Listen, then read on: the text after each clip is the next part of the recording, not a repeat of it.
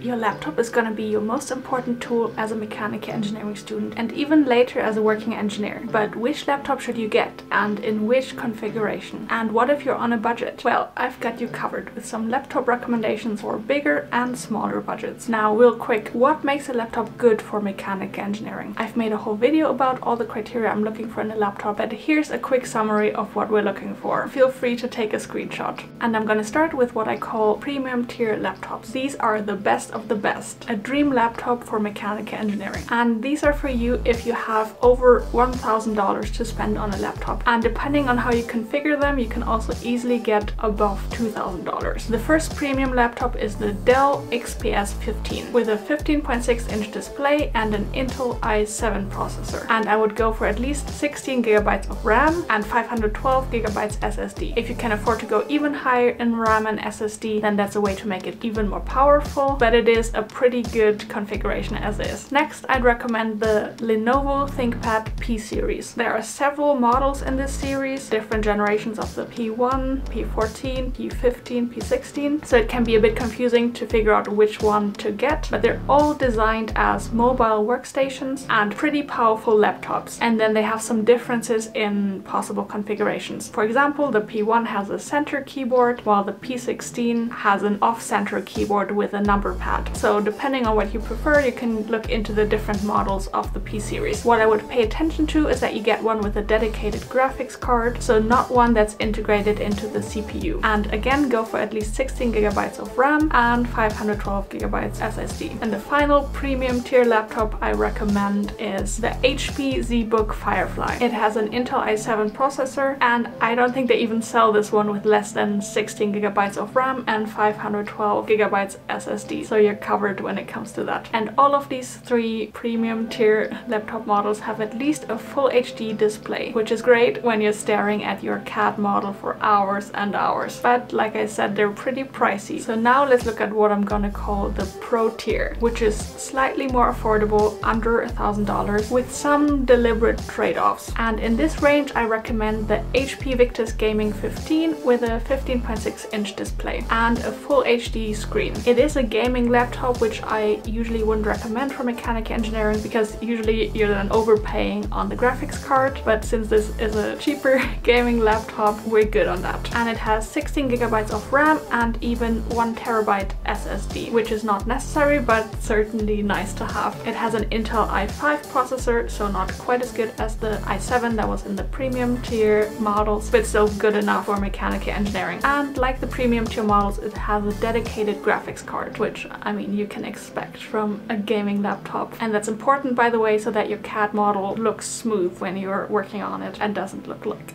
this.